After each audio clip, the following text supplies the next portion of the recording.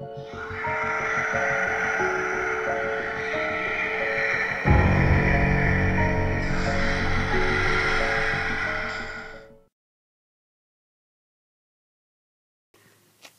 guys, it's Lord here, back again with another review, and today we are having a look at the Mcfarlane Monsters Hunchback of Notre playset. Just bear with me, I need to, there we go. Put something back real quick. I'm trying to find something big enough to put the camera on so I can film this.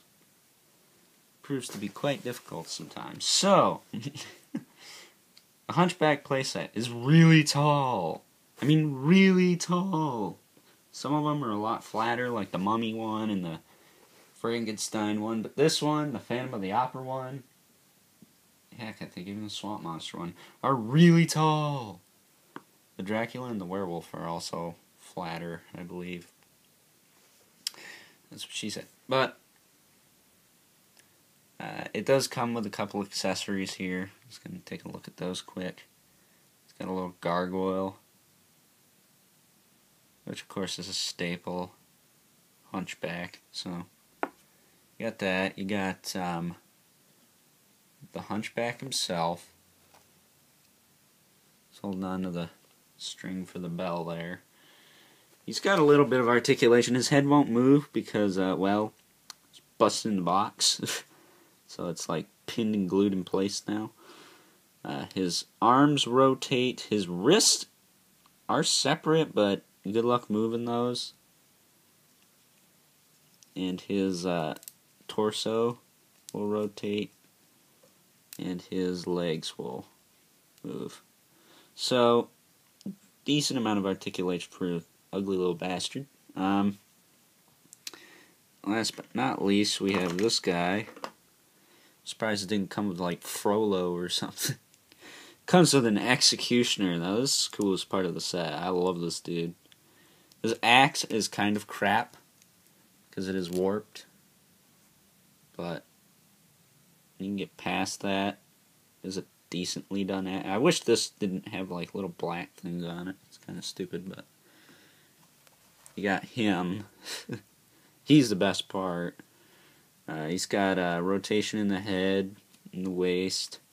His arms will move up and down, and this wrist moves. This wrist is in place to the armor plating here.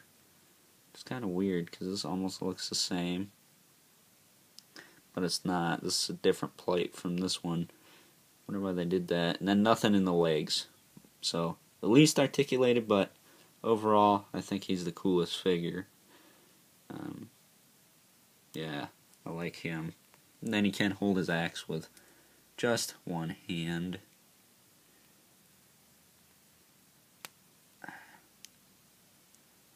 And through that, you could probably, get it to straighten itself out a little better. Kind of looks like Aquarium from Gargoyles. Completely honest with you. As weird as that is.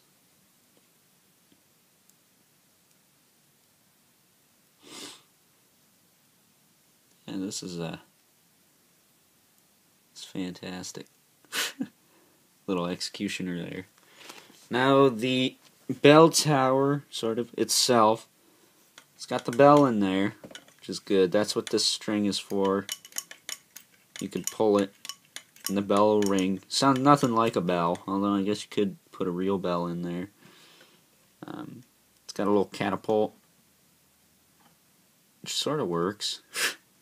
It is actually what you're supposed to put the gargoyle in if he's not chilling out down here, or even up here, I suppose. Did he stay up here? Yeah, but that makes no sense. So you could stick him in there, and you can have this, fling him out. Doesn't really do much. Try it again. Decent, I suppose. And yeah, it's just a nice little backdrop for your monster figures. So, or dare I say, any 3 3/4 inch line, Marvel Universe, Star Wars, G.I. Joe. You can put a lot of stuff in with this. It's a really nifty piece. So, Nice details. Someone's going crazy outside. Nice details on the stone. I mean, it's fairly simple to build. Pain in the butt to fit all the pieces together, but it's a simple build. There's not a lot of pieces to it. Not like a dang Erector or Lego set. Set Erector, not Erection, perverts. But yeah, so see if we can get the gang down here. Put this little gargoyle fella back up here.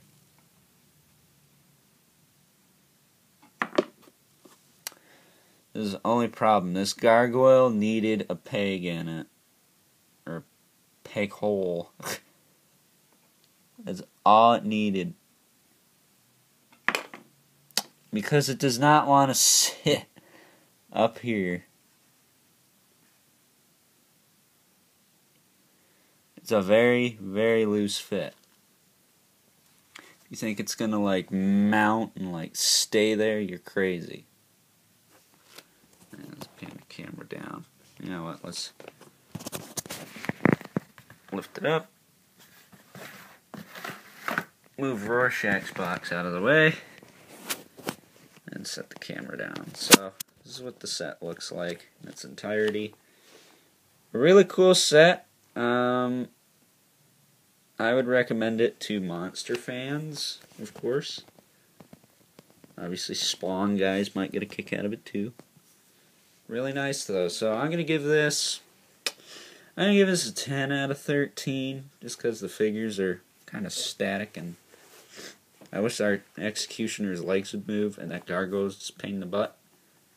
Not necessarily a tower either. It's more like a kiosk, to be honest with you. But you know, what do you expect?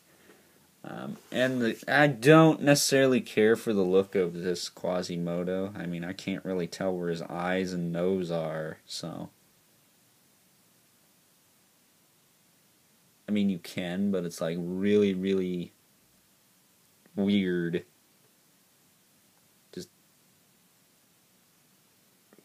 Just weird. So yeah. But with that being said, I hope you guys enjoyed this edition of 13 Days of Helloween's Day 10. Day 10. And stay tuned. More of these on the way. Until next time, catch you guys later.